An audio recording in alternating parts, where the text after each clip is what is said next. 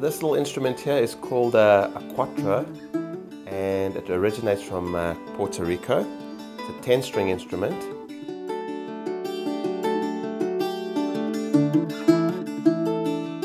The little instrumental was born in Lisbon, of all places. I was in the Alfama, which is the old district of Lisbon, and I went to a fado session, a traditional song of Portugal, and they use a 10-string instrument as well, and I was loving the sounds thereof, so I kind of went back to the hotel where I was staying and picked up, tried to emulate what those guys were doing. The name of the song is Oxalá, which means God willing.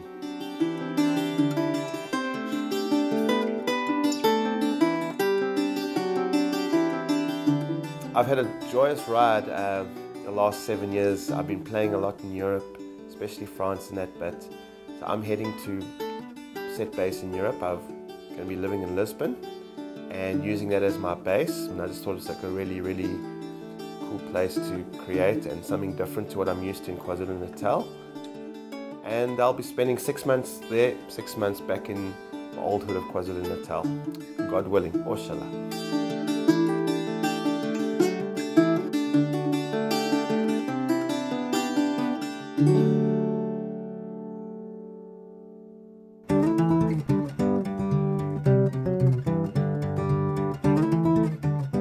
I stumbled upon the tuning of the piece after I read Keith Richards' autobiography, and he explained one of the tunings he used for some of the classic Stone songs, Brown Sugar, Bitch and Beyond. So I started noodling with it, and all of a sudden all these African ideas came out of it. May your words always shine along the pathways of time. You showed us something, opened our eyes. Peace in our time, peace in our time. The song's about Nelson Mandela.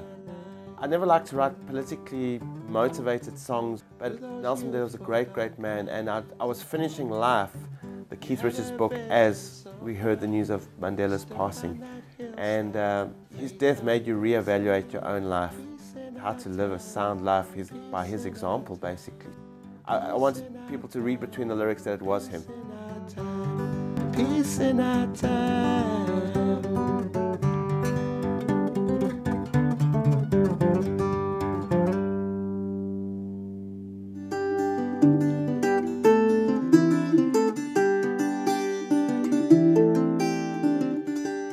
I've been through some stormy weather.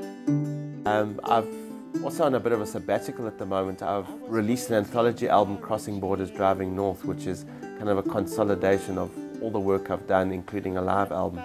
So I'm trying to move on from that and trying to get more creative thanks to Keith Richards and reading his biography and coming up with new ideas and new little nuances, playing a lot more cuatro, the 10-string guitar.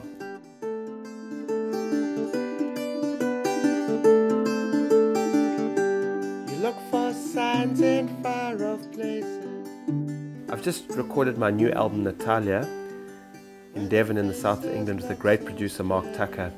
I was aware of his work through his productions for Jethro Tull, PJ Harvey, Portishead and Steve Howe from Yes. And working with a producer who understands the heartbeat of your music is a real fantastic experience and joy.